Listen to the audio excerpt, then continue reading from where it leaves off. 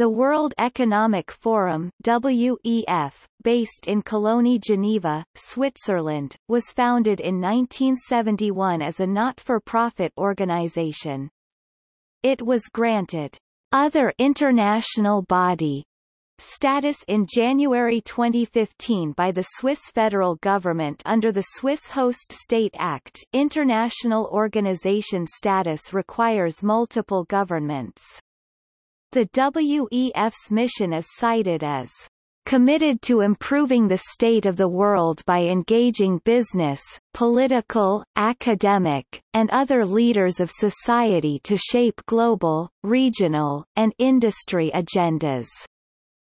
The WEF hosts an annual meeting at the end of January in Davos, a mountain resort in Graubünden, in the Eastern Alps region of Switzerland. The meeting brings together some 2,500 business leaders, international political leaders, economists, celebrities and journalists for up to 4 days to discuss the most pressing issues facing the world. The organization also convenes some 6 to 8 regional meetings each year in locations across Africa, East Asia and Latin America, and holds 2 further annual meetings in China, India and the United Arab Emirates. Beside meetings, the organization claims to provide a platform for leaders from all stakeholder groups from around the world, business, government and civil society, to come together. It also produces a series of reports and engages its members in sector-specific initiatives. There have been many other international conferences nicknamed with Davos. However, the World Economic Forum objected the use of Davos in such contexts for any event not organized by them. This particular statement was issued on the 22nd of October 2018, a day before the opening of 2018 Future Investment Initiative, nicknamed Davos in the Desert, organized by the Public Investment Fund of Saudi Arabia.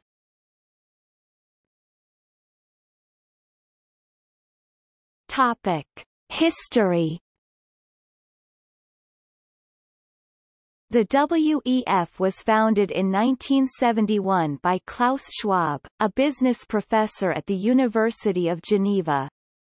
First named the European Management Forum, it changed its name to the World Economic Forum in 1987 and sought to broaden its vision to include providing a platform for resolving international conflicts. In the summer of 1971, Schwab invited 444 executives from Western European firms to the first European Management Symposium held in the Davos Congress Center under the patronage of the European Commission and European Industrial Associations, where Schwab sought to introduce European firms to American management practices. He then founded the WEF as a non-profit organization based in Geneva and drew European business leaders to Davos for the annual meetings each January. Events in 1973, including the collapse of the Bretton Woods fixed exchange rate mechanism and the Arab-Israeli War, saw the annual meeting expand its focus from management to economic and social issues, and, for the first time, political leaders were invited to the annual meeting in January 1974. Political leaders soon began to use the annual meeting as a neutral platform. The Davos Declaration was signed in 1988 by Greece and Turkey, helping them turn back from the brink of war.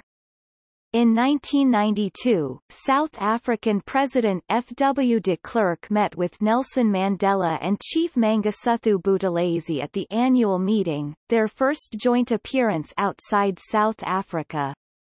At the 1994 annual meeting, Israeli Foreign Minister Shimon Peres and PLO Chairman Yasser Arafat reached a draft agreement on Gaza and Jericho. In late 2015, the invitation was extended to include a North Korean delegation for the 2016 forum, in view of positive signs coming out of the country.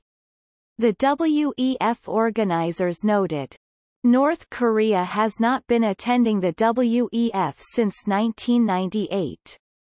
The invitation was accepted but after the January 2016 North Korean nuclear test on 6 January, the invitation was revoked, and the country's delegation was made subject to existing and possible forthcoming sanctions. Despite protests by North Korea calling the decision by the WEF Managing Board a sudden and irresponsible move, the WEF committee maintained the exclusion because, under these circumstances there would be no opportunity for international dialogue. In 2017, the World Economic Forum in Davos attracted considerable attention when for the first time, a head of state from the People's Republic of China was present at the Alpine resort. With the backdrop of Brexit, an incoming protectionist U.S. administration and significant pressures on free trade zones and trade agreements, President Xi Jinping defended the global economic scheme, and portrayed China as a responsible nation and a leader for environmental causes.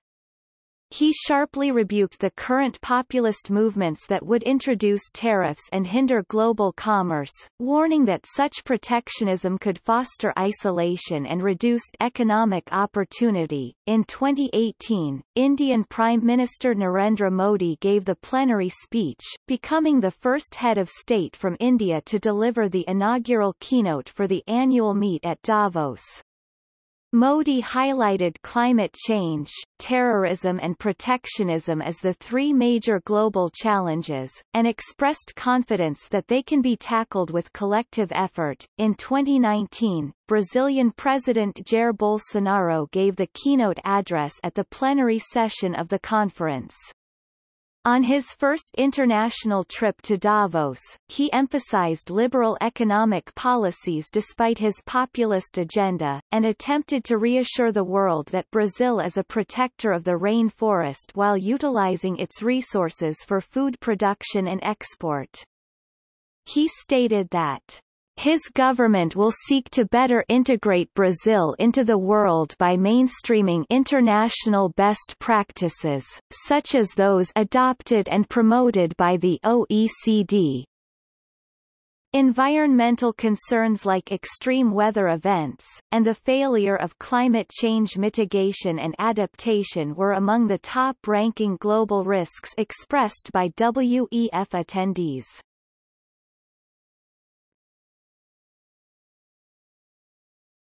Topic: Organization.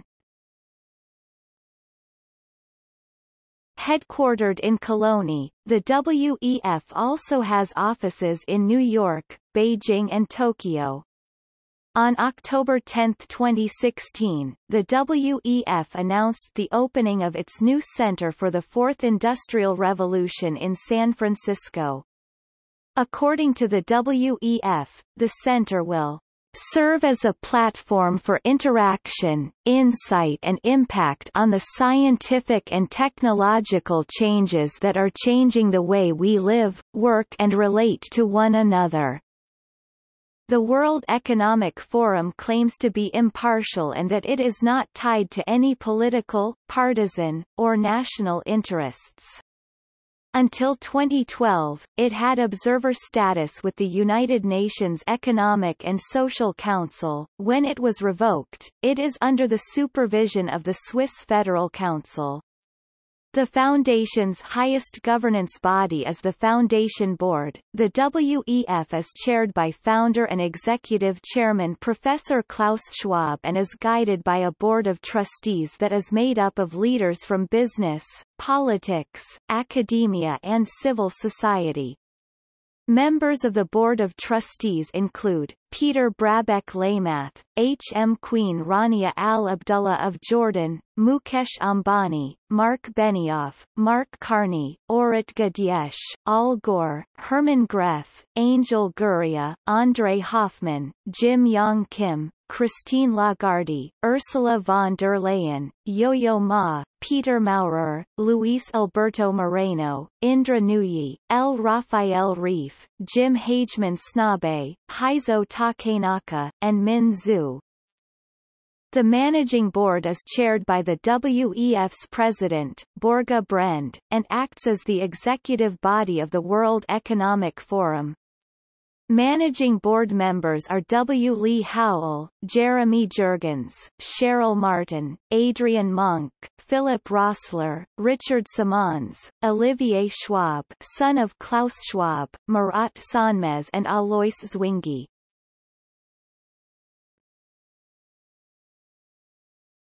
Topic: Membership. The foundation is funded by its 1,000 member companies, typically global enterprises with more than $5 billion in turnover, varying by industry and region. These enterprises rank among the top companies within their industry and/or country and play a leading role in shaping the future of their industry and/or region. Membership is stratified by the level of engagement with forum activities, with the level of membership fees increasing as participation in meetings, projects, and initiatives rises. In 2011, an annual membership cost $52,000 for an individual member, $263,000 for industry partner, and $527,000 for strategic partner. An admission fee cost $19,000 per person. In 2014, WEF raised annual fees by 20%, making the cost for strategic partner from 500,000 Swiss francs $523,000 to 600,000 Swiss francs $628,000.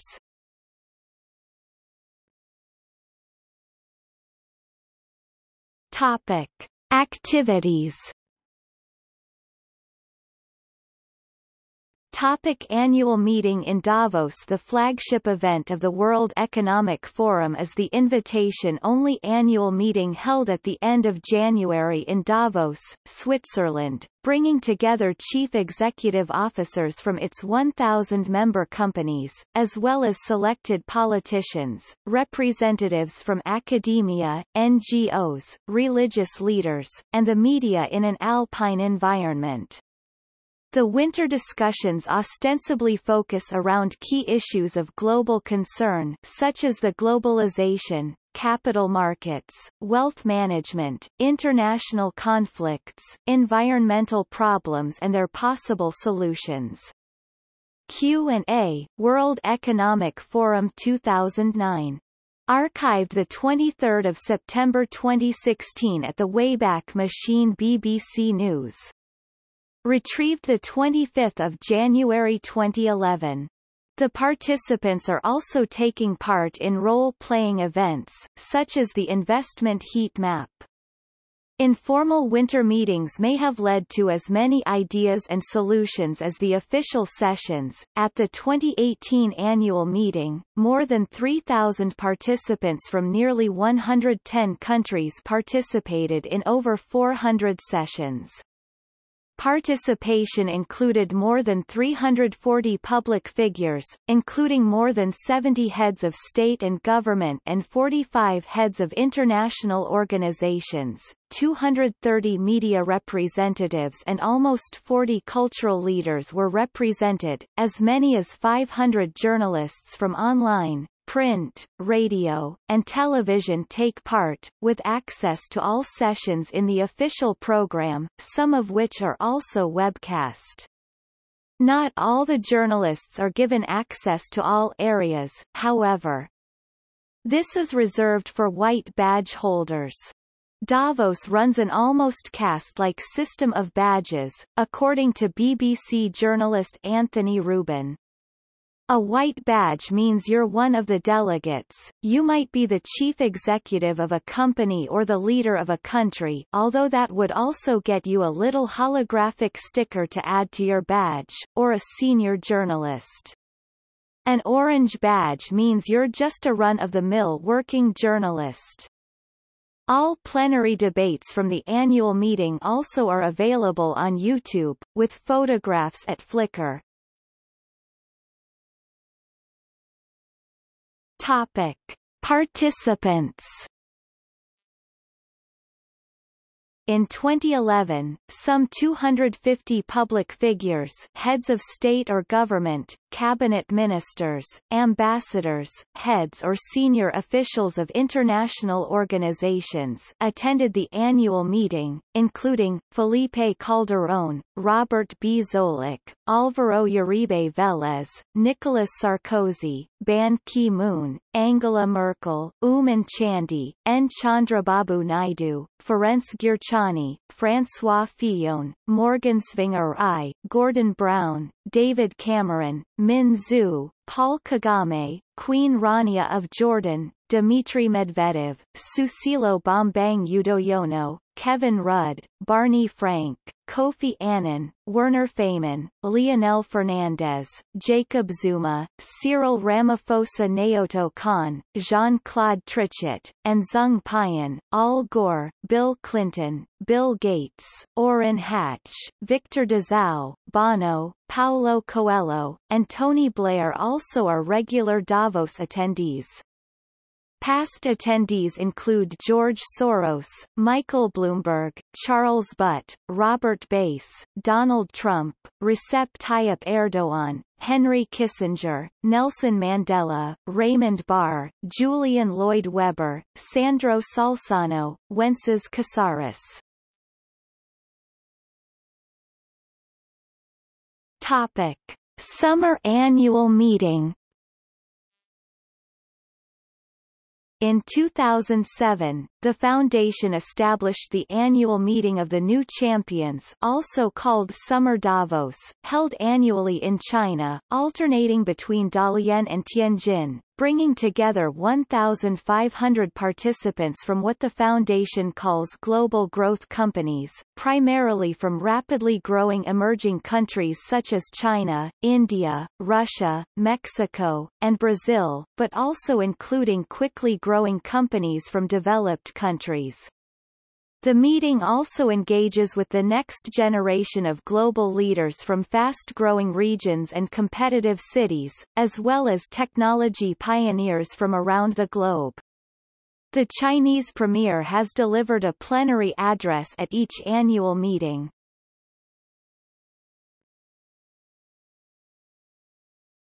Topic: Regional meetings.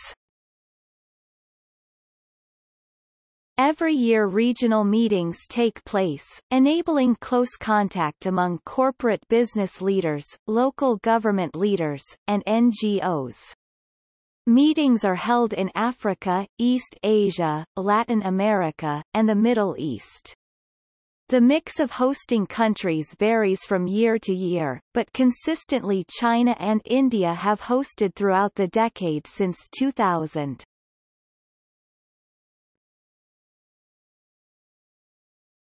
Topic: Young global leaders.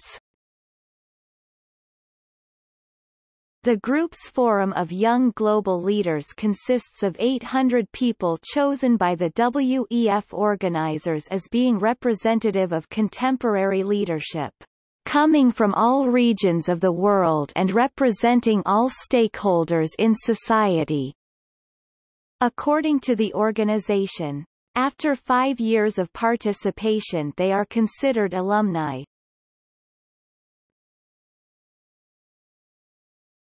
Topic: Social entrepreneurs. Since 2000, the WEF has been promoting models developed by those in close collaboration with the Schwab Foundation for Social Entrepreneurship, highlighting social entrepreneurship as a key element to advance societies and address social problems.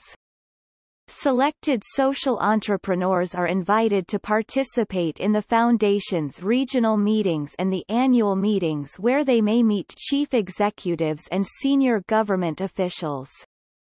At the annual meeting 2003, for example, Juru Bilimoria met with Roberto Blois, Deputy Secretary-General of the International Telecommunication Union, an encounter that produced a key partnership for her organization Child Helpline International.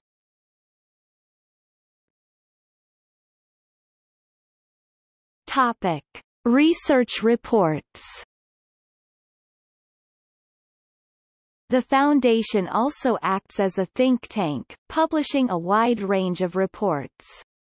In particular, strategic insight teams focus on producing reports of relevance in the fields of competitiveness, global risks, and scenario thinking.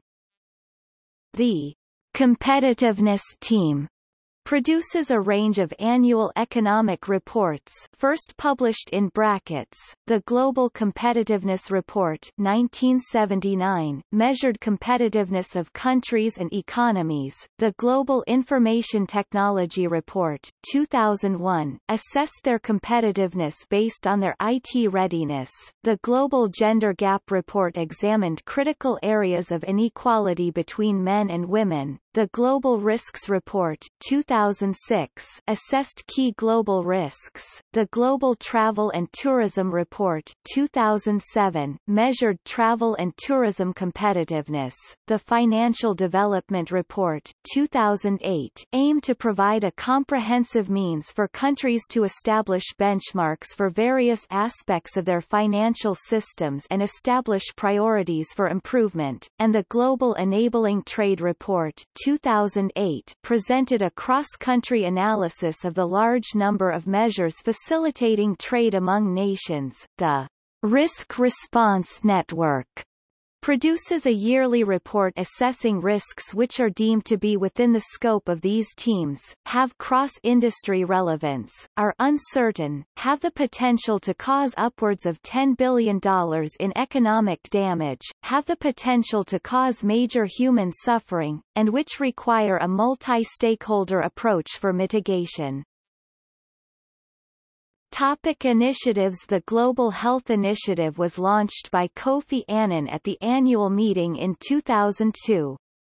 The GHI's mission was to engage businesses in public-private partnerships to tackle HIV, AIDS, tuberculosis, malaria, and health systems.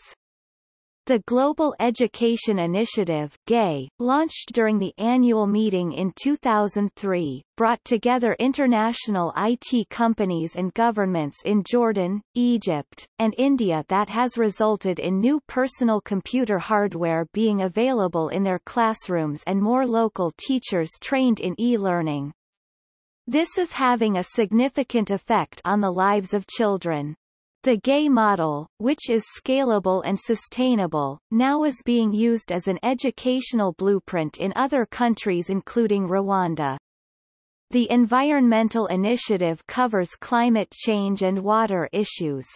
Under the Gleneagles Dialogue on Climate Change, the UK government asked the World Economic Forum at the G8 summit in Gleneagles in 2005 to facilitate a dialogue with the business community to develop recommendations for reducing greenhouse gas emissions.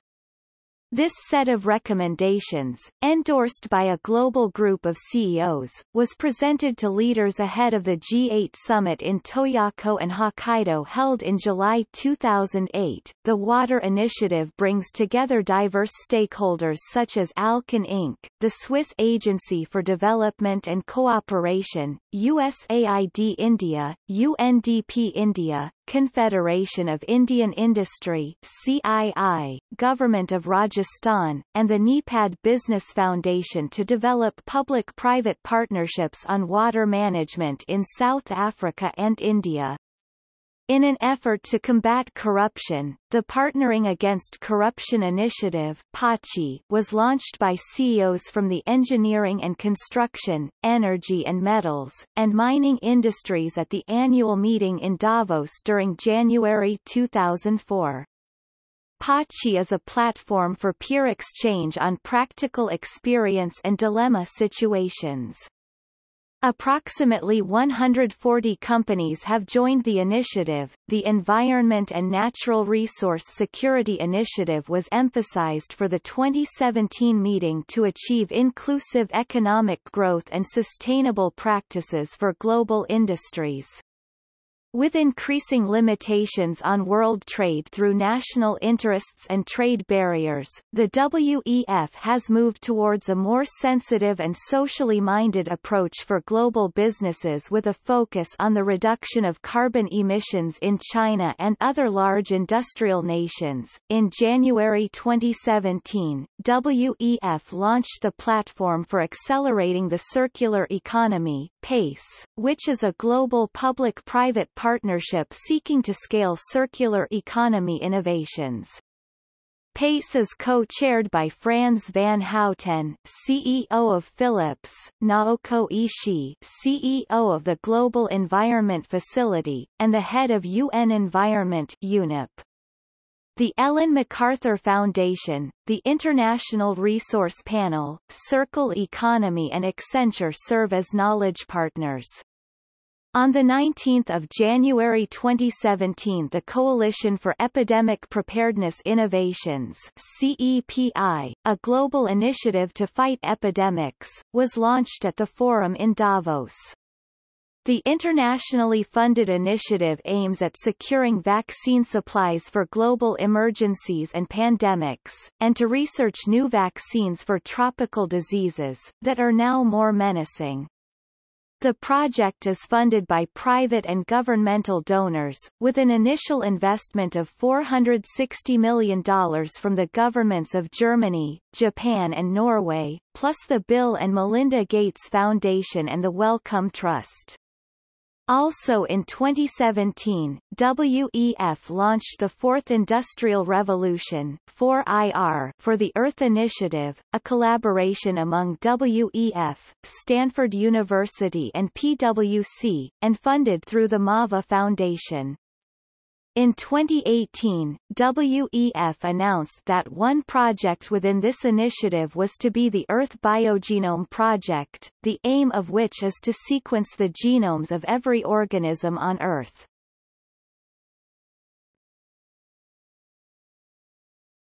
Topic: Global Future Councils. The network of Global Future Councils meets annually in the United Arab Emirates and virtually several times a year. The second WEF annual meeting was held in Dubai in November 2017, when there were 35 distinct councils focused on a specific issue, industry or technology. In 2017, members met with representatives and partners of the forum's new Center for the Fourth Industrial Revolution. Ideas and proposals are taken forward for further discussion at the World Economic Forum annual meeting in Davos Clusters in January.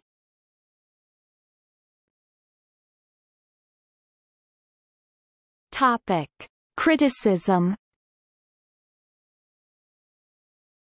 The Transnational Institute describes the World Economic Forum's main purpose as being to function as a socializing institution for the emerging global elite, globalization's mafiocracy of bankers, industrialists, oligarchs, technocrats and politicians.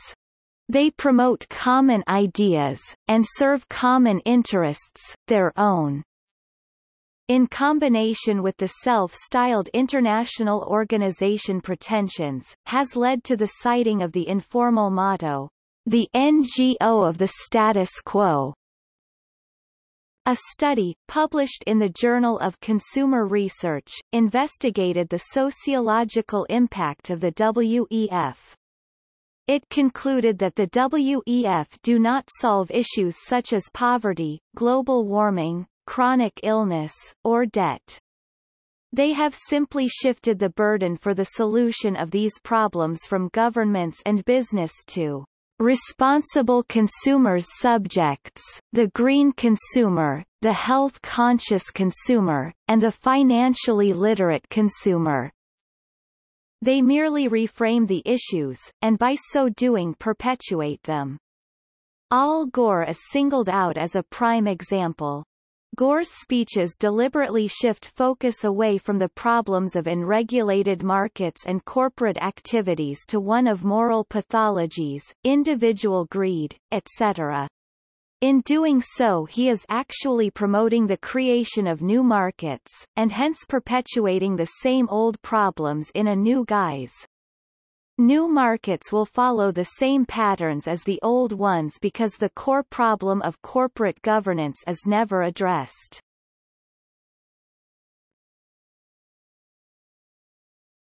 Topic: History of criticism. During the late 1990s the Foundation, along with the G7, World Bank, World Trade Organization, and International Monetary Fund, came under heavy criticism by anti-globalization activists who claimed that capitalism and globalization were increasing poverty and destroying the environment. 10,000 demonstrators disrupted the World Economic Forum in Melbourne, obstructing the path of 200 delegates to the meeting. Repeatedly, demonstrations are held in Davos. See anti-WEF protests in Switzerland, January 2003, to protest against what have been called the meetings of fat cats in the snow, a tongue-in-cheek term used by rock singer Bono. After 2014, the protest movement against the World Economic Forum has largely died down, and Swiss police noted a significant decline in attending protesters, 20 at most during the meeting in 2016. While protesters are still more numerous in large Swiss cities, the protest movement itself has undergone significant change. Around 150 Tibetans and Uyghurs protested in Geneva and 400 Tibetans in Bern against the visit of the Chinese President Xi for the 2017 meeting, with subsequent confrontations and arrests.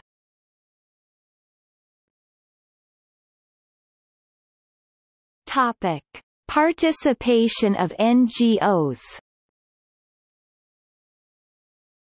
The WEF attracts a number of non-governmental organizations, including the World Wildlife Fund, Amnesty International, ICRC and Elders. In 2014, Winnie Byanyima, the executive director of the Anti-Poverty Confederation Oxfam International, was invited to serve as co-chair for the 2015 meeting, where she presented a critical report of global wealth distribution based on statistical research by the Credit Suisse Research Institute.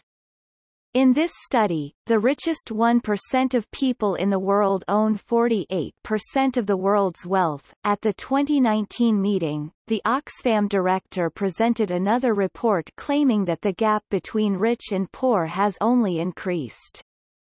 The report, Public Good or Private Wealth, stated that 2,200 billionaires worldwide saw their wealth grow by 12% while the poorest half saw its wealth fall by 11%.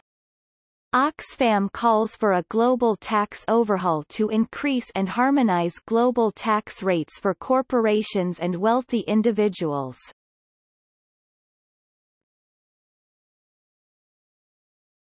Topic: Public cost of security.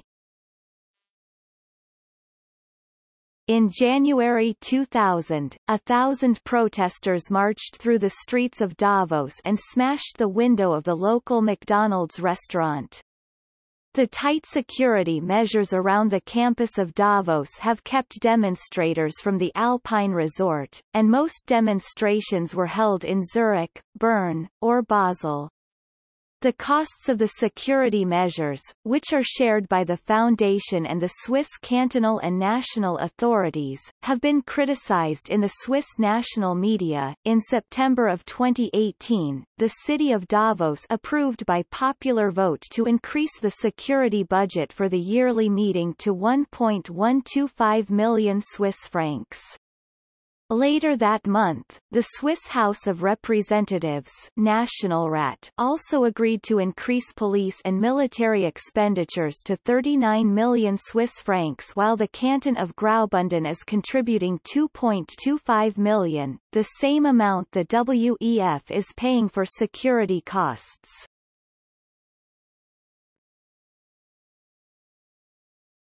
Topic: Private versus public meetings. Since the annual meeting in January 2003 in Davos, an open forum Davos, co-organized by the Federation of Swiss Protestant Churches, is held concurrently with the Davos Forum, opening up the debate about globalization to the general public. The open forum has been held in the local high school every year, featuring top politicians and business leaders. It is open to all members of the public free of charge. The annual meeting of the forum also has been decried as a mix of pomp and platitude, and criticized for moving away from serious economics and accomplishing little of substance, particularly with the increasing involvement of NGOs that have little or no expertise in economics. Instead of a discussion on the world economy with knowledgeable experts alongside key business and political players, the annual meeting of the forum now features the top political topics of the day appearing in media, such as global climate change and AIDS in Africa.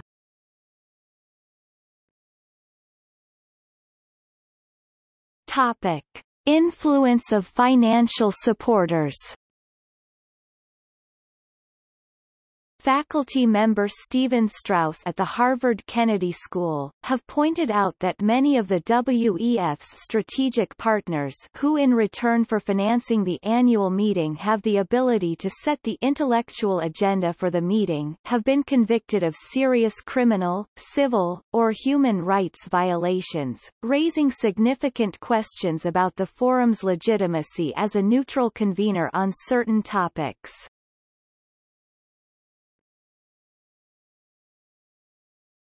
Topic: Public Eye Awards. The Public Eye Awards have been held every year since 2000. It is a counter-event to the annual meeting of the World Economic Forum (WEF) in Davos. Public Eye Awards is a public competition of the worst corporations in the world. In 2011, more than 50,000 people voted for companies that acted irresponsibly. At a ceremony at a Davos hotel, the winners in 2011 were named as Indonesian palm oil diesel maker, Neste Oil in Finland, and mining company AngloGold Ashanti in South Africa. According to Schweiz Aktuell broadcast on 16 January 2015, a public presence during the WEF 2015 may not be guaranteed because the massively increased security in Davos. The Public Eye Award will be awarded for the last time in Davos. Public Eye says goodbye to Davos, confirmed by Rolf Marek, now Landrat's politician, by not directly engaged politicians, and by the police responsible.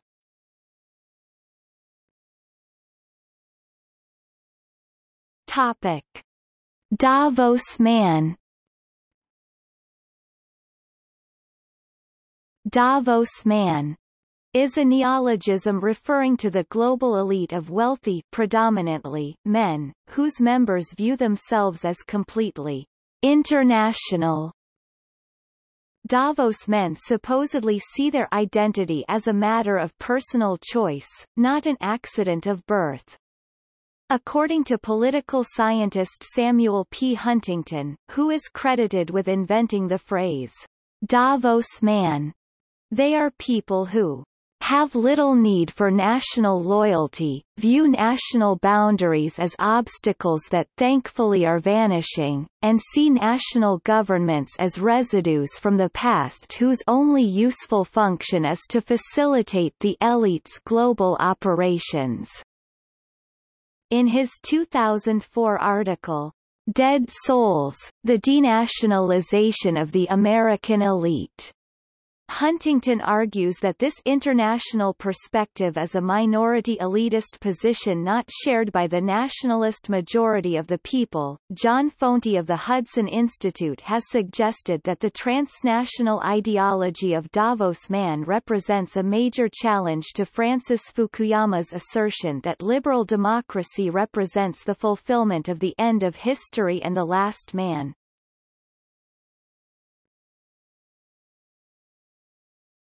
Topic: Gender debate.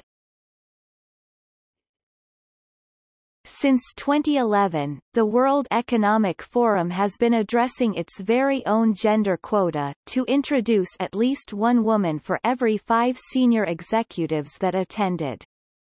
Female participation increased from 9% to 15% between 2001 and 2005. In 2016, 18% of the WEF attendees were female, this number increased to 21% in 2017.